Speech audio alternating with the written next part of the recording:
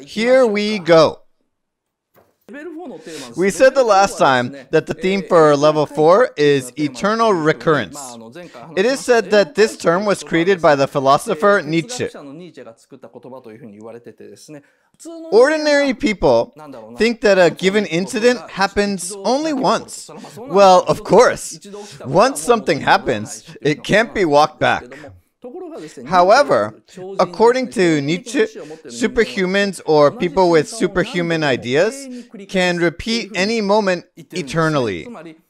So you often hear people say that when you experience the same thing over and over again, you're trapped in the same cycle, and humans must break free of that cycle. But the superhumans that Nietzsche talks about are different. According to Nietzsche, superhumans don't try to escape the cycle. They accept their past, their choices, everything that they did, instead of denying them. Ordinary people often try to get away from the cycle, but the superhuman does not. Superhumans return to the same spot over and over again, relive the same experience over and over again inside their heads.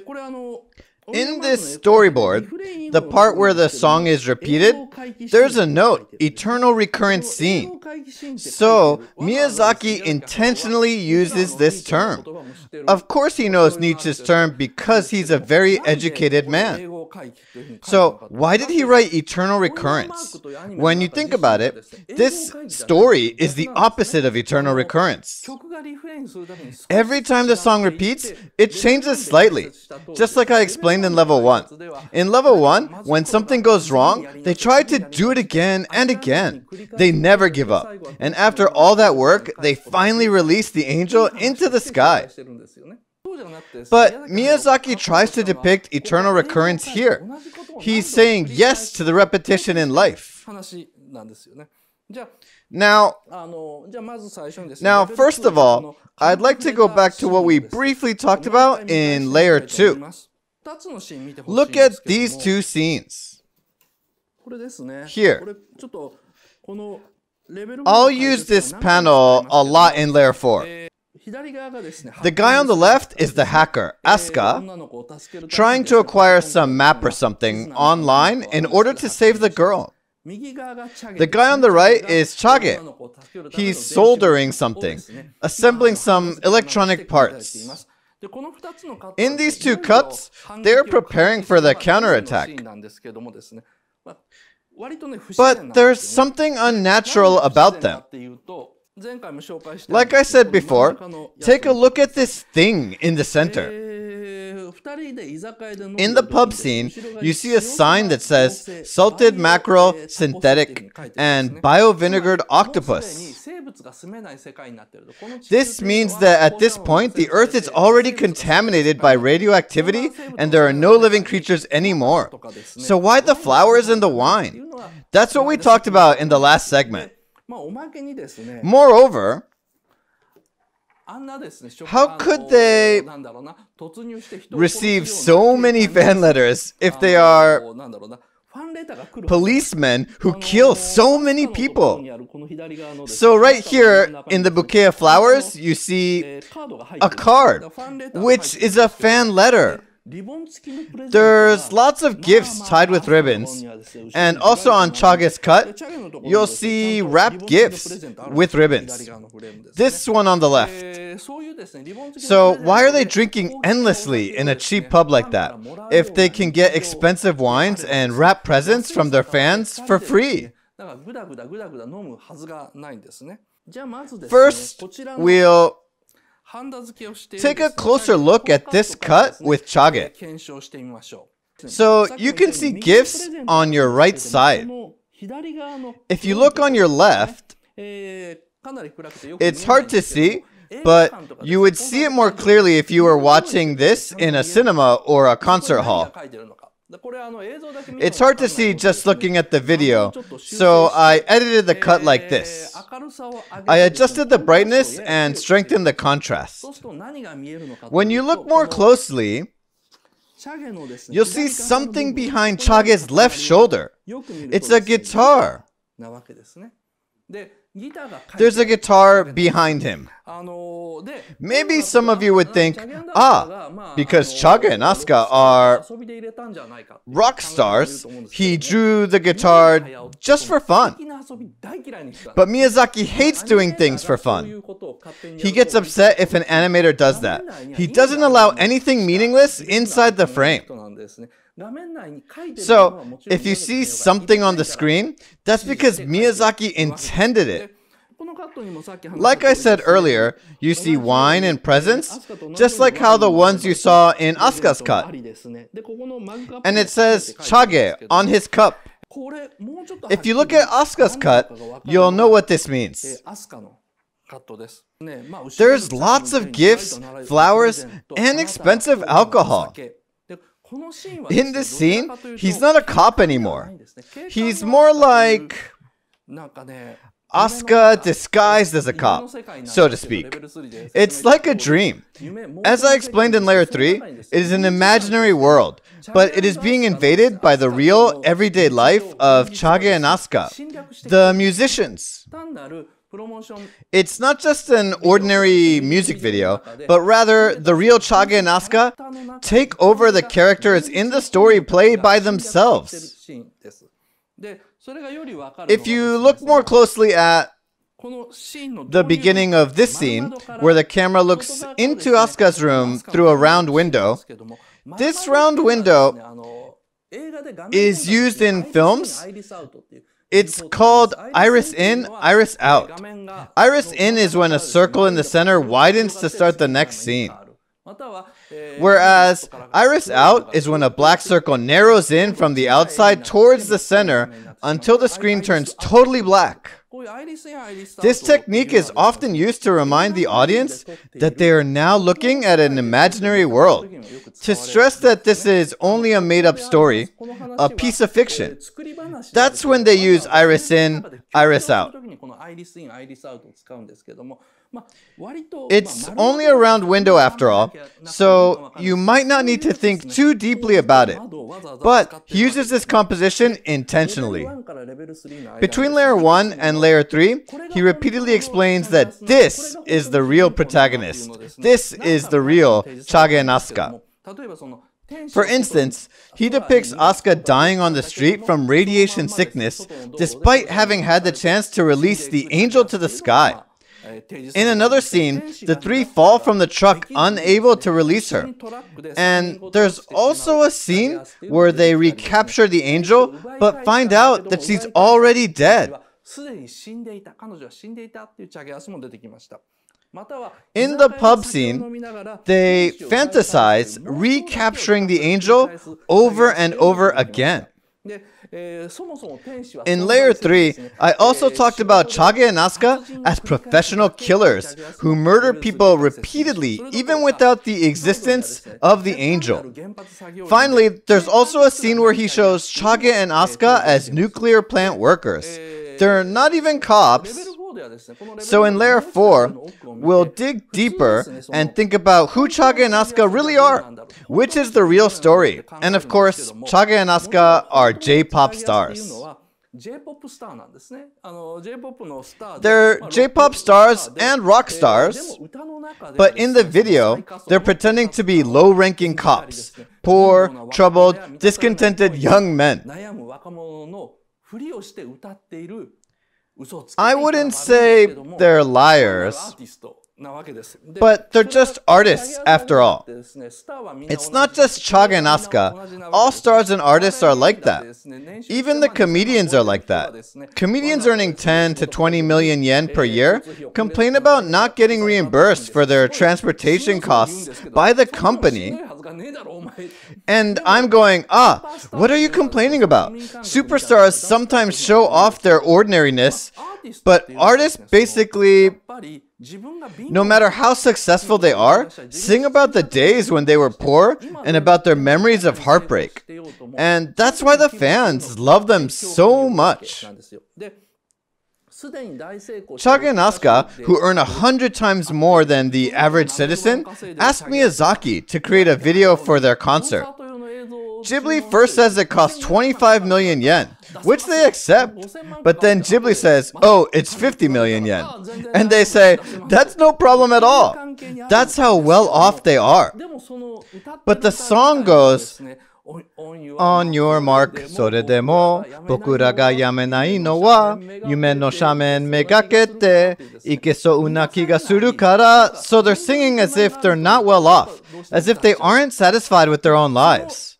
So, when you translate this structure into an animation piece, it looks like this. Asuka, who gets lots of gifts and fan letters, looks so relaxed when he's hacking. This is a serious scene, so he should look more serious. He's trying to save a girl's life, so his expression should be more desperate. But Miyazaki makes him lean back. He even has a cigarette in his hand, and his eyes are so relaxed. So the way he depicts Asuka is so malicious. Miyazaki portrays him in a rather demeaning light, looking at the screen completely relaxed, surrounded by presents and bottles of alcohol and fan letters. Moreover, in this cut, if you look inside the circle, because it's so small inside the circle, you can see that the flowers are even more emphasized, because it's placed in front. And you can see the gifts clearly on the right. You can also see something strange on top of the computer monitor. This strange thing on top is... You can see it more clearly if you look at this panel here. You see? It's a rabbit doll wearing a red shirt. It's strange. It sits in a peculiar way, but he doesn't explain what it is. This rabbit looks straight at Asuka, but Asuka's looking at the screen, so their eyes don't meet. Asuka isn't looking at the rabbit. I did some research on what rabbits represent. In Christianity, rabbits wearing red clothes are associated with Easter. The red represents the blood of Christ. On Easter, people play this game at events where somebody plays a judge and determines whether a child is good or not. You know, he hunts for bad children. And that judge is described as a rabbit wearing a red shirt. But this is different. So it's not a symbol of Christianity or anything. The message is more simple. Otherwise, he wouldn't have placed it there in the center. In English, the rabbit is a symbol of health and youth. And in general, a rabbit wearing red clothes symbolizes a young girl. So it's very simple. That means it's a female. This rabbit is a metaphor for CHAGE and ASKA's female fans, specifically Asuka's female fans. It's a female fan watching the two singers at a concert. I think that's what it means. The rabbit is staring at Asuka by sitting right in front of him. It's just like the tens of thousands of girls at a concert looking straight at Asuka. But the reason why Asuka is busy looking at the screen is because he's forgotten the existence of the rabbit. Their eyes don't meet because he's completely focused on what he's doing.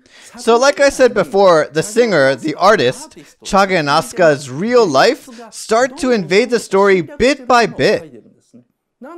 Now, why did Miyazaki do such a thing? This is where they save the girl. You see all these lasers moving around them. This too. When you look at the storyboard, it says lasers are everywhere, and it is like a concert hall. Now look at this scene. To Miyazaki, these are not real laser sensors. Well, of course, it's a scene where they try to break through the sensors, but at the same time, this video was intended to be screened at the concert hall, at the actual venue where their concert is going to be held. So Miyazaki always had this in mind while making it. This concert was brilliant. You see CHAGE and ASKA singing in front of you, and you see this video on the back screen. This was in the 90s, when lasers were very popular among the J-pop artists, and it would have been impressive. The reason why he included this scene is obviously because he wanted to create a concert atmosphere. This might sound a bit mean, but these J-pop stars are pretending to be poor young men and making up a story. While in reality, they're celebrities who are getting all these gifts and letters from their fans. But Miyazaki is not a low-level person who criticizes people like that. So he's not mocking CHAGE and ASKA. For example, the pig in Porco Rosso and Kamaji in Spirited Away are both his alter egos. He even depicts himself in a mocking way. So he's not attacking them by saying, "You spoiled brats!" He's trying to show a deceptive aspect to artists such as singers or filmmakers. Creators always produce the image that is most favorable for them. No matter how privileged they are, they portray an image that will invite the most sympathy from the audience. They create an innocent main character and make them out to be a version of themselves, and it makes them happy when the audience can relate. So, this piece, On Your Mark, was originally released together with the animation Whisper of the Heart. In Whisper of the Heart, Miyazaki includes an old man character, whom Shizuku, the main character, gets to know. He doesn't flirt with her, but the old guy is a bit too close to her. He looks almost like a dirty old man, but this is Miyazaki's alter ego as well. This is his fantasy. He wants to be this old man whom the girl relies on. He wants her to tell him that she feels safe when he's around. So his desire pours into his own work. It really pours. But he's totally aware of what he's doing.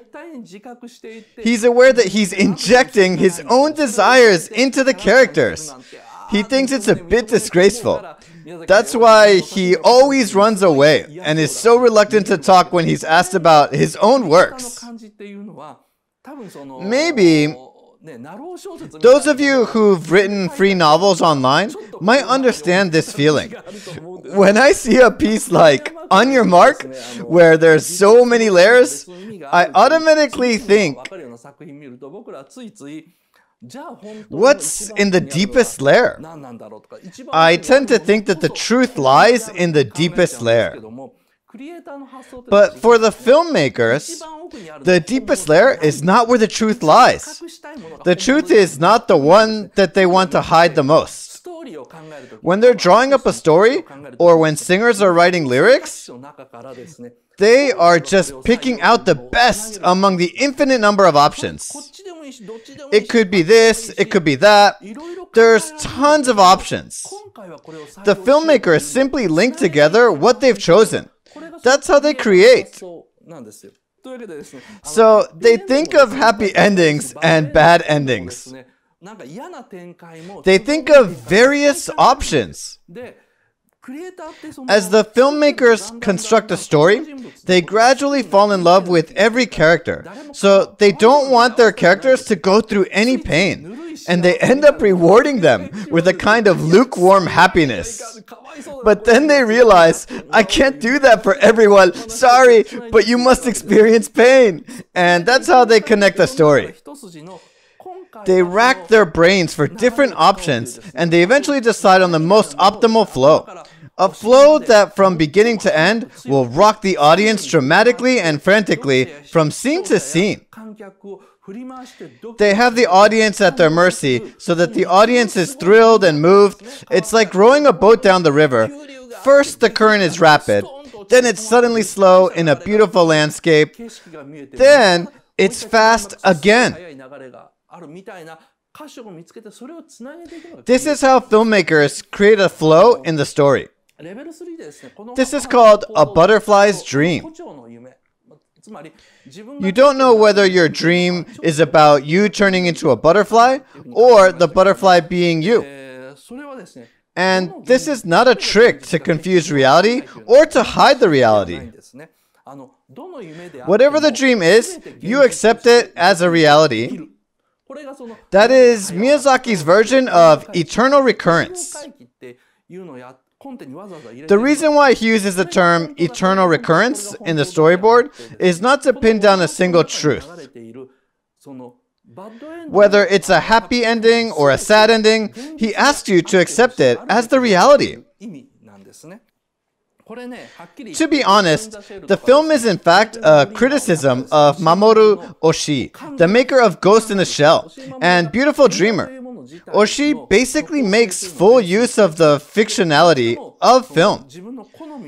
He likes stories that cannot draw a clear line between fiction and reality. A cyborg appears in Ghost in the Shell, but it's hard to tell who's the real human being. So Miyazaki is retaliating by saying, "This is what you call a dream within a dream, you idiot." It's a strong message. Oshii usually criticizes all of Miyazaki's films, but he never ever criticized On Your Mark. He stayed completely silent.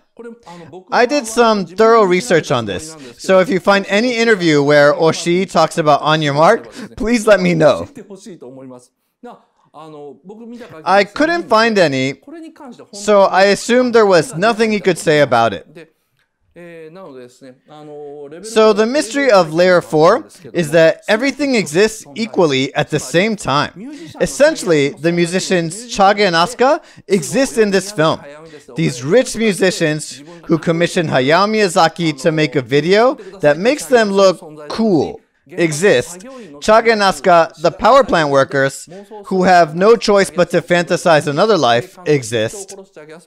CHAGE and ASKA, the cops, exist. CHAGE and ASKA, who risk their lives to save the angel. CHAGE and ASKA, who can only ever drink, exist. It's the same as Turn A Gundam author Yoshiyuki Tomino's theory. Total affirmation. This piece embodies total affirmation. So there is no truth. The thing that animation directors or film directors have the hardest time answering is, what did you really want to say in this film? Some say they already said all the things that they wanted to say in the film, but in reality, everything exists in parallel. Every possibility exists. But because the film couldn't be more than 2 hours long, they had to make each scene as short as possible. But if they could have added 15 more minutes, or if it didn't rain on that day, or if the sun had come out at the right time, there are so many ifs. Even with all these ifs, the final creation is still a correct answer. It's hard to understand the psychology of a filmmaker. It's hard for me to explain a piece like On Your Mark. But for Miyazaki, CHAGE and ASKA are also his alter egos. CHAGE and ASKA are characters in his story after all. For instance, Ashitaka and Nausicaa, and even Satsuki and Mei in My Neighbor Totoro, are all his alter egos. Miyazaki says Satsuki and Mei still live inside him, and they are now middle-aged women. Miyazaki has created a few hundred personas in his animations. These few hundred characters are still living in him, and they age with him. That is, for him, the eternal recurrence. I think many artists go through the same process as Miyazaki. However, Miyazaki has more of the tendency than any of the others. Every artist does that. So like Reiji Matsumoto, they want to include various characters in the same story. This is common to almost all artists who tell stories. They are constantly thinking, what happens if this character and this character live in the same story? Even if they don't exist in the same story, they still live inside the artist. But Miyazaki's characters, are more real than anybody else's. The reality within the characters is stronger than any other I know. Miyazaki locks up all his personas inside him. He is, in a way, a dictator. Because if he doesn't lock them up, they'll just keep coming out, and there will be chaos. The film definitely would not end within 2 hours, and Nausicaa in particular would never come to an end. It's because of how he creates the characters. So, in On Your Mark, why does the protagonist attempt the same thing over and over again? What is eternal recurrence? In Layer 4, he's trying to say that artists are all like that. There are lots of forks in the road within the piece. It's not a parallel world that actually exists. It's more like the world that exists inside Miyazaki's mind. Usually, a filmmaker chooses only one option to create a story, but this time he mixes them and puts them all out there. For him, it's an experiment. When he worked with Toei Animations, he was told not to do that. So he was curious and wanted to know what would happen.